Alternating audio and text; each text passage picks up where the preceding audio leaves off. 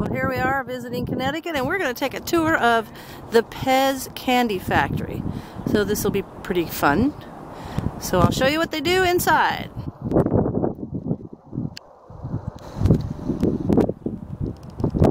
Okay, so in the entrance, there's this really cool motorcycle. It's made by the, what are they?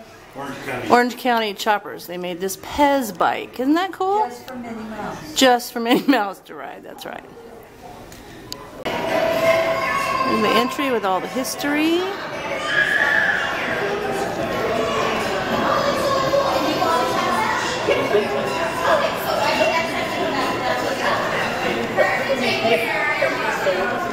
at these guys.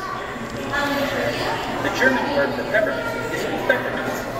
Mr. Haas took the first, middle, and last letter of the word peppermint and created the easy to remember name we know today, Pez.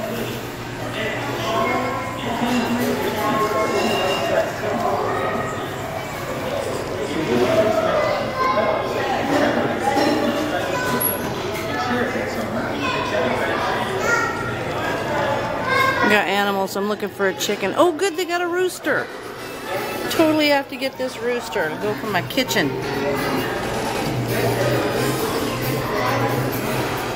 You just have hundreds of different ones. So I'll just do a quick look around and then we're going to take a little tour and see how Pez candies are made. Oh look, little mini Pez. Those are cute. Here's the Pez girl outfit.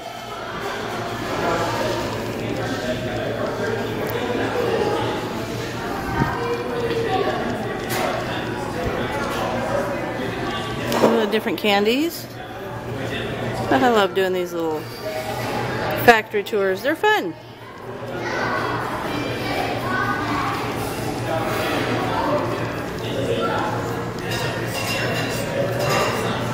The little Pez clickers they used to have.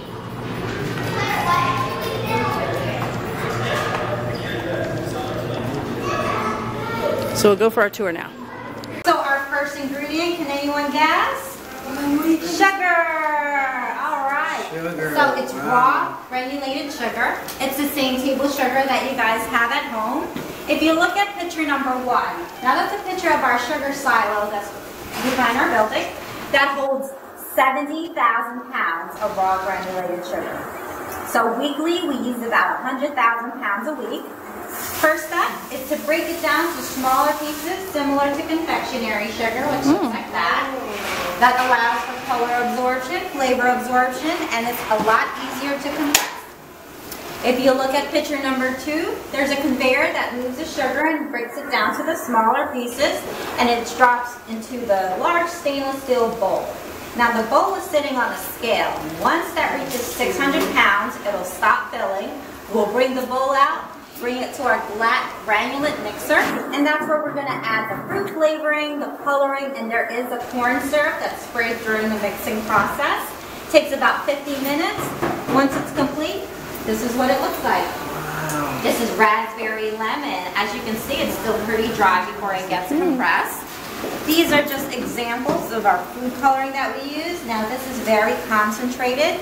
This is good for one 600-pound mix.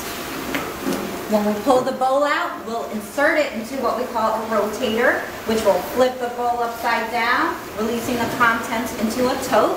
If you look at the top of picture number 4, what looks like a funnel is our tote that holds 1,200 pounds of this mixture, and that makes about 800,000 tablets. So daily, we make about 12 million tablets a day, which is a million rolls of candy. So we make the candy for the entire United States right here in this facility, as well as for Canada. It'll get released into our tablet press machine where it takes 3,000 pounds of pressure to condense the candy. It'll drop it into those blue bins, which are all flavor coded for a specific flavor. It'll make its way to our wrapping room, which in picture number 5 is our wrapping machine. We'll pour the tablets into a hopper. It'll start vibrating, making its way down to 12 pieces of candy, getting it prepped for wrapping. So this big machine here is called a seedler.